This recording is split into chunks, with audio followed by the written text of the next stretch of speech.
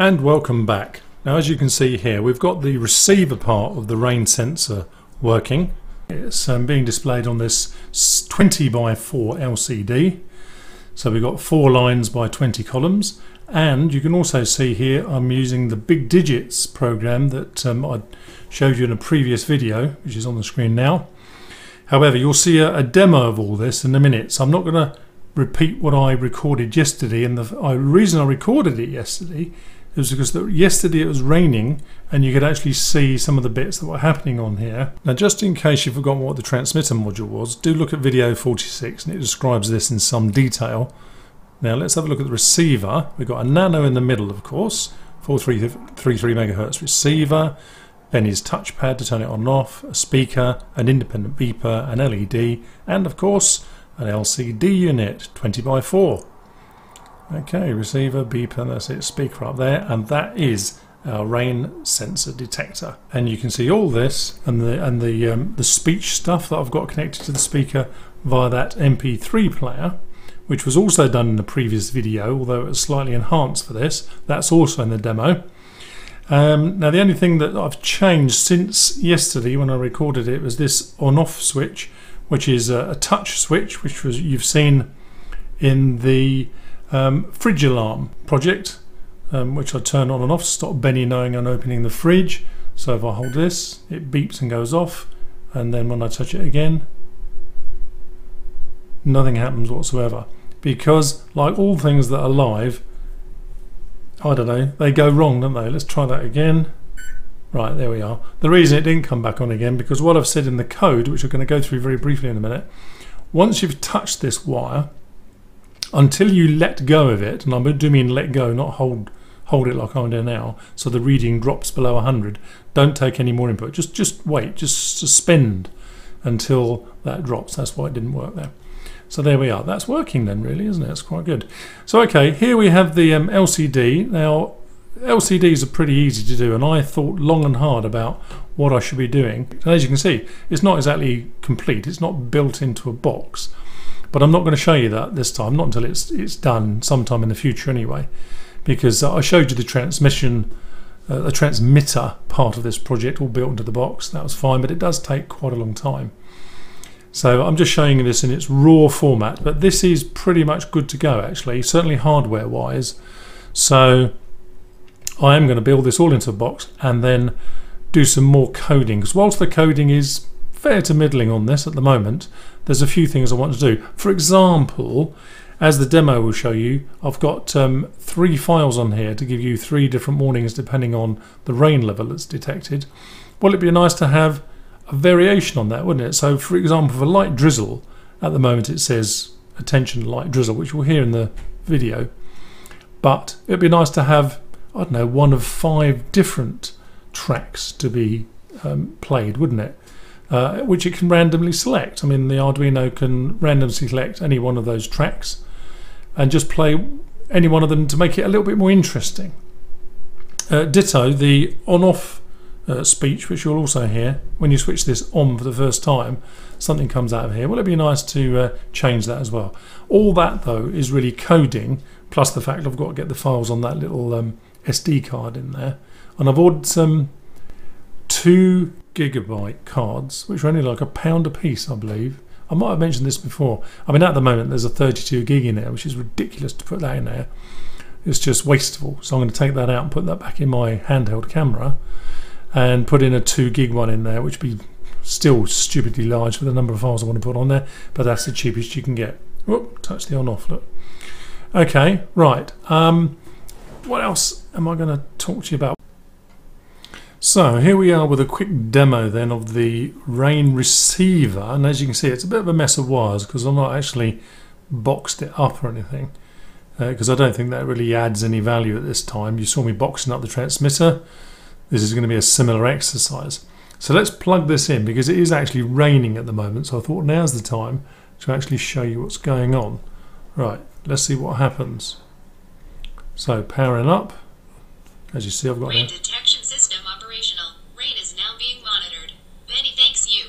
And remember, Benny is the best cat ever. He most certainly is. Now, that's the loudspeaker you're hearing. I've also got Apart from that little loudspeaker, I've got this beeper connected up, sort of as an independent really. One, because I don't really, well, trust I suppose is the right word. I don't trust this MP3 player. If that goes wrong or something happens to it, which doing playing about, you know, it has sort of, I wouldn't say malfunction, it's probably been more a fault of me not connecting something up correctly, but I thought if that does malfunction, then this whole system, the transmitter, the receiver, everything is useless. So it's almost like a fail-safe, this beeper. If nothing else happens, this will beep to alert somebody that there is in fact some rain. Now, I'm hoping this is going to lock onto a signal by this little yellow aerial here, because quite frankly it's been a bit temperamental depending on where I put this, and depending on what I power it with. Would you believe, if I power it via this little 18650 battery, then it seems to pick up the signal a lot better and a lot quicker. When I power it via this computer power USB, it just takes forever. Once it's locked on, it seems to work okay, but I'm guessing the noise on here or something is, I don't know, it upsets something. And there is noise on these USB cables that go into hubs, because when I connect up this Bluetooth speaker on it, there's a buzzing on it that I don't get if I connect it up to a clean power supply. So probably a lesson learned there is that don't connect it up to your hub. So if it doesn't lock up soon, I'm going to have to well, try and move it or power something in. So as you can see, what it's done at the moment, it's just put a title up and it's put up the digits. We're using the large digits feature that I did in one of my previous videos. I thought, well, why not? I want something to show, because this is going to show the outdoor temperature anyway, and ideally when it connects up, we're going to have the humidity here and what sort of rain level we got. Additionally, we've got the touch switch here. Well, this wire really, I suppose. This wire is the touch switch. If I hold that, it goes off. Oh, it wasn't quick enough. It's about half a second delay. So off and on. No interrupt on there, of course, which is why it's a little bit laggy, but okay for this sort of purpose. The idea being that having been warned by the speaker and the beeper, you don't want to be warned every 2 seconds, which is about what this cycles round at. So you can then say, right, you've told me, I brought the cat in or done what I needed to do, I'm switching you off. Now, what I haven't done yet in the coding is to say, all right, you've switched me off, but I need to sort of automatically reset that. So once it goes back to dry for whatever period we deem to be dry, then it needs to switch itself back on again. Or it needs to wait for the transmitter to switch back on again. If you remember, in the transmitter module, there was a touchpad outside, which may or may not be forgotten, hence this. But anyway, that sort of bit of coding can be played about with as time goes on. So the 433 receiver is here. Standard Arduino Uno, that will probably be done on a Nano. That's done on the large digits, and that's pretty easy to do. MP3 player, we covered that in one of my previous videos, shown on screen now. Now, whereas previously we just played the tracks in sequence, this time I've got 3 tracks on here, plus that intro track you heard. And I'll give you the URL where you can type stuff in and just have it play. I'll go through that in the main video actually, rather than now, because I really wanted to get this set up. Now, it's obviously not going to play ball, does it ever? Blue Peter presenters probably know all about this. So I'm going to try and connect up a different power source and see what happens. It might connect up.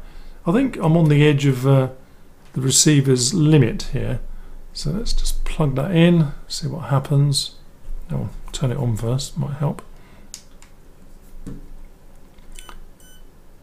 Oh. Attention, light drizzle has been detected. Well, there we are. I don't know if you caught that, but it will come on again in 2 seconds, so let's hold that up. Attention, light drizzle has been detected. And as I said, the beeper is also wired in. Got too many cables here. So there's the beep. Attention, light drizzle has been detected. There we are. Now that's going to continue like that until we switch it off with this touch switch.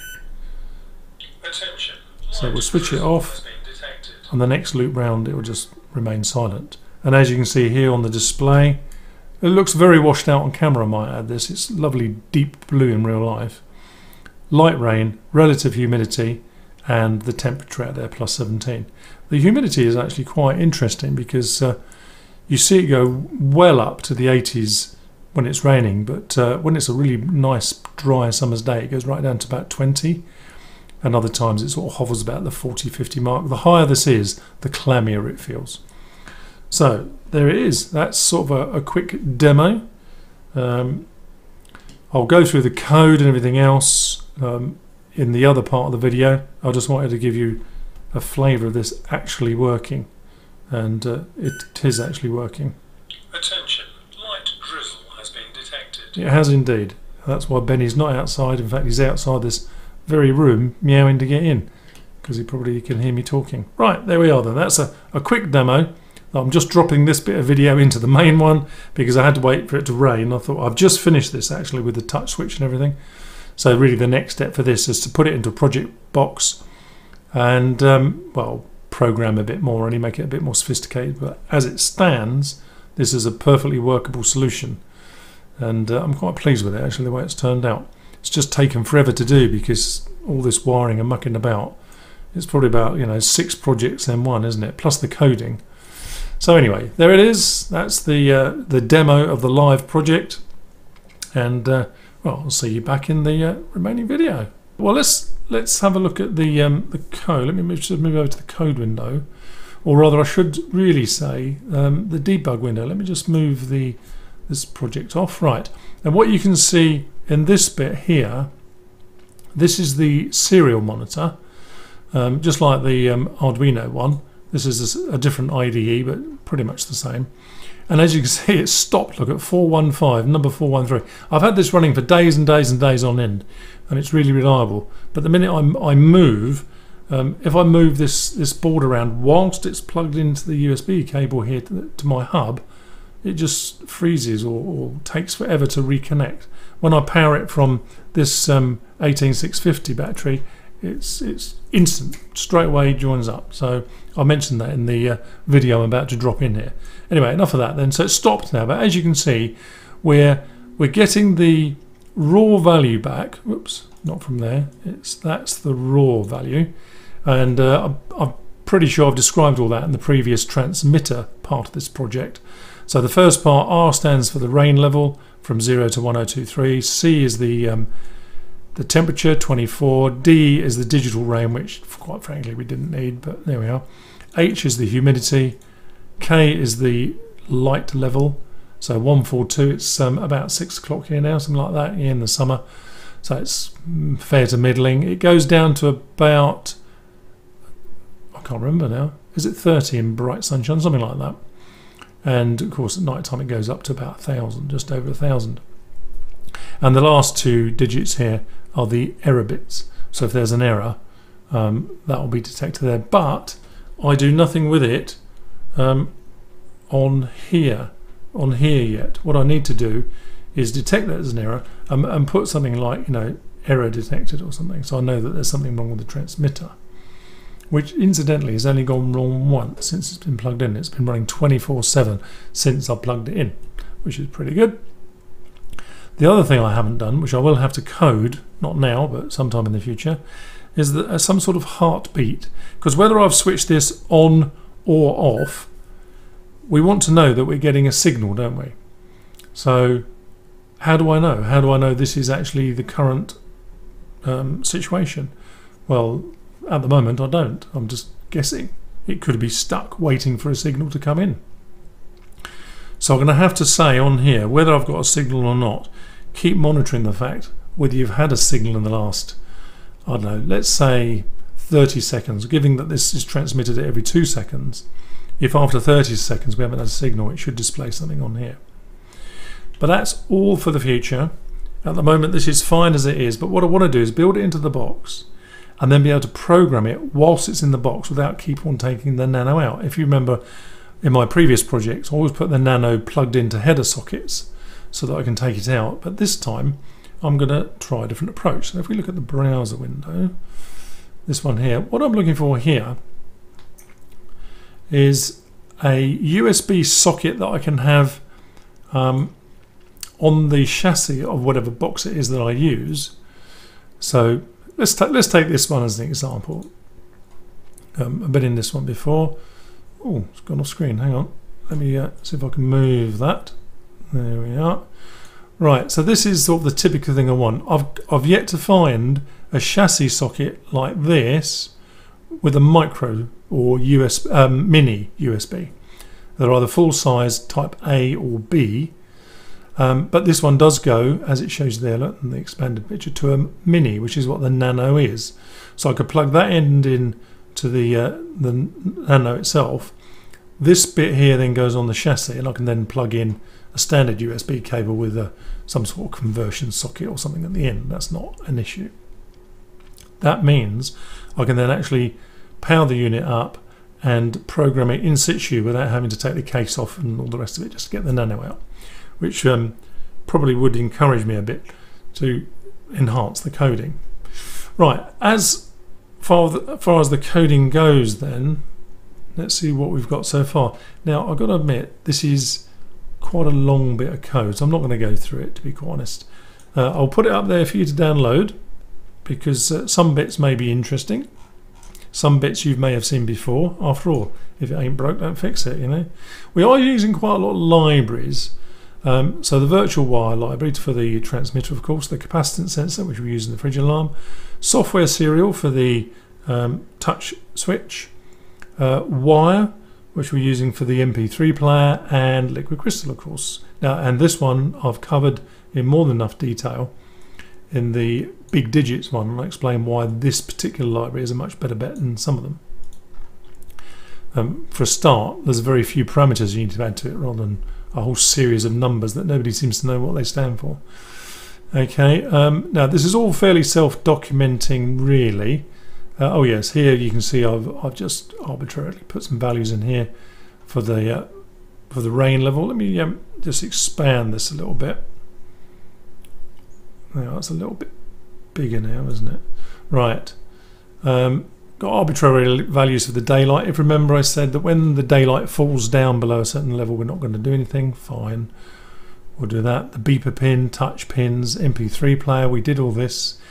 The only difference is, of course, on here now we play specific tracks depending on how rainy it is. So if it's just drizzling, you get the track that says light drizzle has been detected. If it's pouring cats and dogs, you get one saying just that. So there's a slight difference in what we do to initiate that. Here's my large digit. I've literally copied and pasted that. I was hoping, incidentally, to put a minus figure in here, but of course I've discovered that we've used all the 8. We can only get 8 special custom characters on that LCD. That's so this LCD allows you to upload 8 different characters, and that's all explained in that video.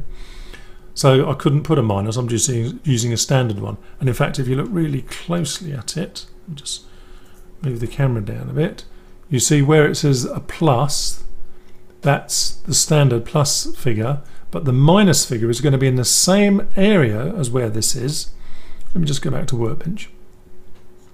So where that plus is, so it's the lowest row and the first available spot for any character, and the minus, this gets replaced with this one here. You see this? It's just got a single bar. This whole square here is just the lower bar. So I'll replace that with the one above it, and there's a big fat minus rather than just a little tiny minus here. And that actually works quite well. That only occurred to me at the last minute because obviously it's going to go below 0, I would imagine, in the winter. Several months away yet. Right, back to the code then. Custom characters, we've done that. Liquid crystal, yeah. Okay, just declaring a few things. This little routine here is the standard debug routine that I use. Now I've come up with an idea about this. This is great. What this allows you to do is to have one method to write out your serial prints. And as I explained before, the serial.print line has several overloads. That is the same method with different signatures. That is, it accepts different parameters. But you can't do a debug print like that unless you specify all the different parameters so that you can have an integer in here or a string or a float or whatever it takes. But by doing it with this template, It means you can just have one and the compiler works it all out. However, I've got even a better idea now. When this unit is powered up via the USB as it is now, chances are that it's going to be connected to your computer, so then you want the debug on. When it's not powered via this, when it's powered by either VIN or this little this jack plug here, which is 9 or 12 volts, then if there's nothing plugged in here, chances are you don't want the debug running, and you shouldn't leave the debug lines switched on when you're running not in debug mode, if that makes sense, because it just slows the whole program down. So what I'm going to actually do eventually, and certainly when I build this I'll have to do it, is have some kind of detection to say, am I being powered from USB? If so, switch on this debug mode, otherwise don't, because if there's nothing plugged into that USB port, then there's nowhere for the data to go. Now that's slightly more complicated because I'm pretty sure the USB bit just goes straight to the plus 5 volts, and the plus 5 volts is also supplied by the voltage converter on here when you put a jack 9 volt 12 volt jack in here. So I've got to somehow figure out on the Nano, not on the Uno incidentally, how I can detect whether it's powered from here, or it might be easier actually just to say take the power from the V in via a voltage dropper, series resistor and another one, voltage splitter, potential divider, let's use the right term, and just use that to detect am I being powered from the jack, because if I'm being powered from the jack, then chances are there's nothing plugged into the USB. In fact, I don't think you're supposed to do both, are you? I've never actually done that, or have I? Can't remember. Anyway, if I'm being powered by the jack, then chances are I don't want debug switched on. So this will then be automatic, if you like. When you plug in via the USB, you get the debug switches, and therefore you can read all this stuff in the serial monitor, and if not, it gets switched off. So that was very long-winded, wasn't it? Okay, right. The setup does all various things with the receiver. This is pretty much the same as the transmitter, so I'm not going to go into that. The touch mode we've already done with the fridge alarm. MP3, we've covered that. Yes, now here's the slight difference. Look, when we send a command now, we don't say just play the first track or the next track or anything like that. By using hex 12, we can say play track XXX, which means the track that's named XXX. So when you've got 99 in there, what it's actually doing, it's looking for a track that starts with 0099. So this is an online tone generator, and what it basically allows you to do is type stuff in here, and then you can just play it. And there's various voices. Look, ooh, that's interesting. It doesn't show the pop-up window. Let me switch to the browser, just to the monitor very quickly for this one. All right. The reason I don't like using the monitor, because my resolution is so high, it's sometimes difficult to see, but you can see this okay. So if I click this, you'll see the drop-down list. There's all these different voices. Click the play button to hear the sentence spoken out loud. You can change this text to whatever you want. So that was a bit Stephen Hawking-ish, wasn't it? But you can change the actual voice. If we use US English, for example, here, and play it again. Click the play button to hear this sentence spoken out loud. You can change this text to whatever you want. Wow, that was loud. Hope that didn't overload. Let me turn that down a bit. What else have you got? Oh yeah, you can have fun by trying to make it say it in Spanish or French or German or something. It reads it as though it was its own language, but it sounds really odd. Look, let's try this in German, right? Of course, it's not going to translate it. It'll try and say those words, but with a German accent. Click the play button to hear a sentence spoken out loud. You can change this text to whatever you want. That's amazing, isn't it? Now you know why Germans sound like that. Okay, and as I have German ancestry, that wasn't meant with any disrespect to any German listeners I have. Yeah, in fact, I should do a multilingual sort of greeting, shouldn't I? So, guten Tag und willkommen. Ich hoffe, dass du hier Spaß hast und etwas lernst vielleicht auch, ja? Und schreib mir mal. Okay, that was my German. Okay, gut, und weiter. Right, so that was where I get the sounds for my intro on my MP3. So back to the code window, and that's how you send each of those tracks out. So it's hex 12 and then whatever number you want. This is a 2-byte number though, okay?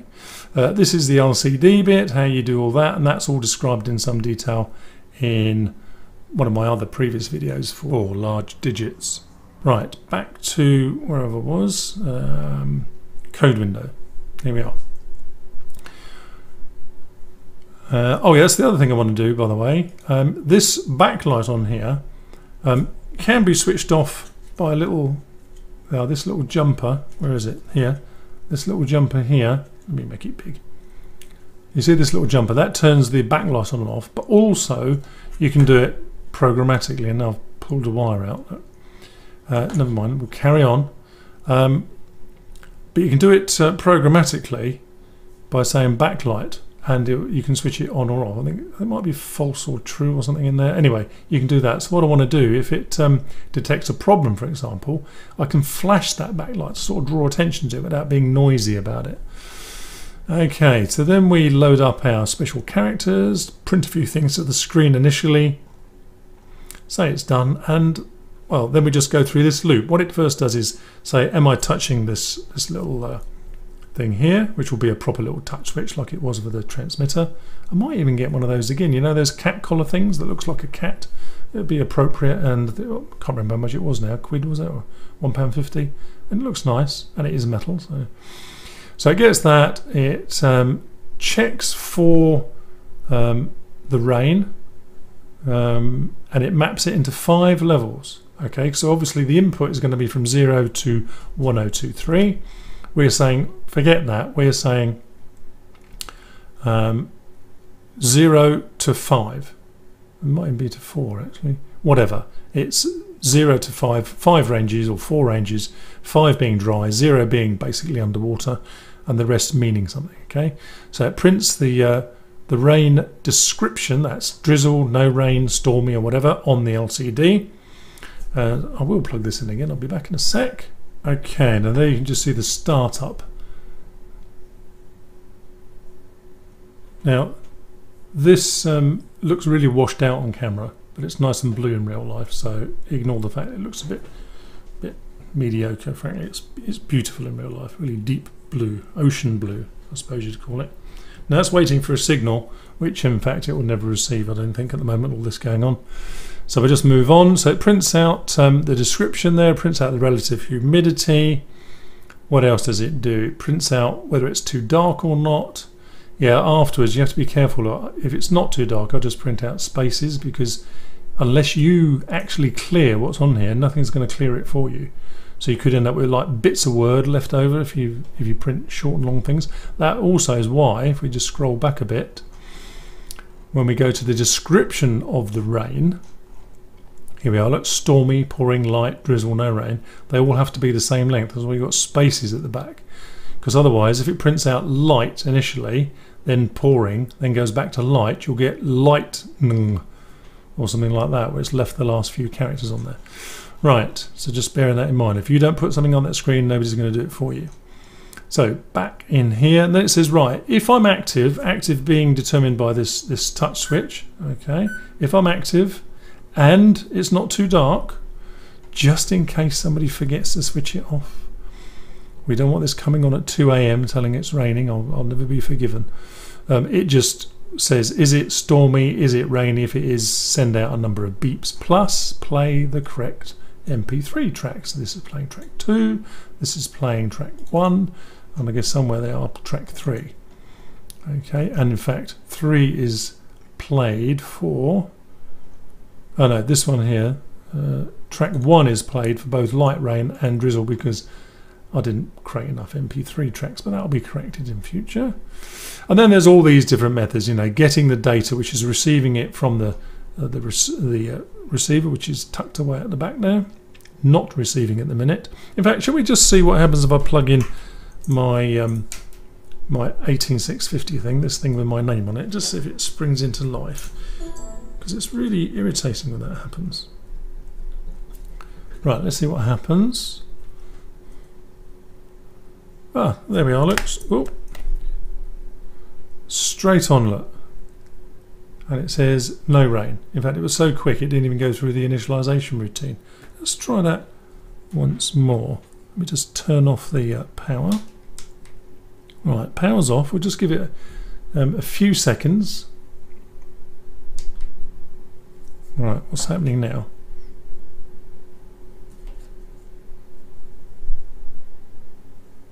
There we are, straight on. The initialization sound seems to have disappeared. I think I pulled out another wire. That's the trouble with these lash ups, isn't it? They are a bit fragile, I think is the word. Right, let's go carry on through the code now then, just to sort of see if there's anything interesting. This all prints out stuff. You'll be able to read this and it'll be blindingly obvious what it does. This splits up the data, by the way, and it's very highly tied to my data stream. I was going to do it generic, but I thought, you know what, it's just going to take too long and it's only for my personal use. So what I do, I split the incoming data from the R to the C to get the value, and from the C to the D and H to K and so forth. Basically the data stream that comes in on that serial port, which there we are. So this here, so if you look at this, it just goes from one of these characters to the next and takes out the value in between. Okay, and then converts that to an integer. There's the split. There's the sending of the MP3, which is taken from my previous video. Prints the temperature with the minus. There's the that's interesting. It says there I'm printing an underscore for the minus, not what I told you at the beginning of this video with that special character. Now, I certainly tried it with that special character. Maybe I just thought it wasn't worth it. Anyway, you'll better see that. Maybe this is an older version of the code.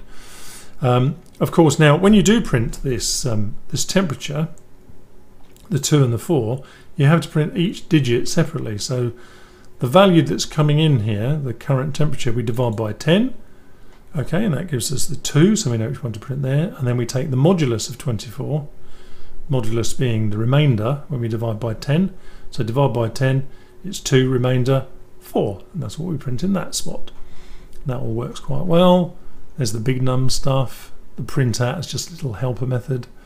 There's the touch routine. Now the touch routine says, as the previous one I think says, don't do this every millisecond, because the poor old user has never had a chance to take his finger off the button yet. So it does it every half a second, and this one has been slightly enhanced to say on this line here, okay, we've had a touch, we've acknowledged we've had a touch, we've done a beep or whatever. Now I'm not doing anything whilst I'll still detect that touch. So until somebody takes their finger off, nothing else happens. So I touch it, it goes beep, the light stays off, nothing happens now. We're in this little routine that you can see on screen until I take my finger off, and now it knows that it can do it again. So now when I do it, it's on and off again. Okay, right, camera's a bit high. I think all the rest you just, now that's printing the initial bit. Oh, this is a test, that's right. You can use this when you're setting this up. It's always a good idea when you're setting things like this up to have a little routine that just tests out the bit you're actually doing. So I had a little test for MP3 player, a little test for the LCD screen, because otherwise you're testing more than one thing, aren't you? You're testing your initial hardware setup plus program plus the bit you just added. And if it doesn't work, as this didn't work initially, I'm thinking, well, what do I do now? How do I know where the problem lies? So I've just downloaded that little test routine that you see on the screen there, ran that in the setup and got that to work, and when that worked, then I thought, right, that's it. Now I know there's LCD bits working, I can move on. So that's all the code. Now I'm not expecting anybody out there to use this code as is, and it's for my very specific purposes, isn't it? This is my actual own project. But there are some things in here you might find useful, and if there's things in here you don't understand, by all means put a question down below. I'll attempt to answer it. Well, I will answer it. Whether I attempt to satisfy your actual query or not is another matter. And that's it really. I'll put the link to that this one here, the online tone generator. There's also another one, but unfortunately you have to pay for the actual sounds. It looked pretty interesting though. Let me see if I can just get that one up. it was this one here. Now these are all loads and loads of sounds. Let me just make this a little bit smaller. Right, they are Sound Snap. Now I can play a couple of these, I would imagine. So let's have a look. All phases complete, it says. This says. Let me hold my Bluetooth speaker up to the microphone. Oh, that wasn't the play button. Now it tells you the prices here. Like 5 sounds, $15, $3 a sound. Too much for me, I'm afraid. 20 sounds, 20. I suppose if you're doing a commercial stuff, I guess that's what you're buying it for, isn't it? For commercial stuff. So let's just see what it sounds like. All phases complete. What did that say? All phases complete?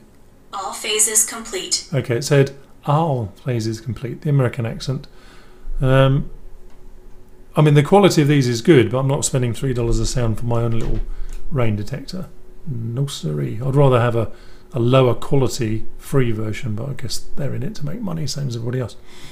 Okay, so I'll put those links down there. You might have an actual requirement for those though, and $3 might not be anything. So I'm going to look around for my USB cable that I can put into a box, and sometime in the future I'll just sort of show you this project when it's all built. But I'm sure in your imagination, if you can go back to my transmitter part of the project, it'll be very similar to that when it's all built, except of course it will have this nice little screen on the front and this touch thing here again, which I'll keep accidentally touching during this video, and it'll all be pretty good. Okay, until we meet again in the next video, thanks for watching. I hope you're finding these videos useful and interesting. Please leave comments down below, subscribe, share and give me a thumbs up. Thanks for watching. See you in the next video.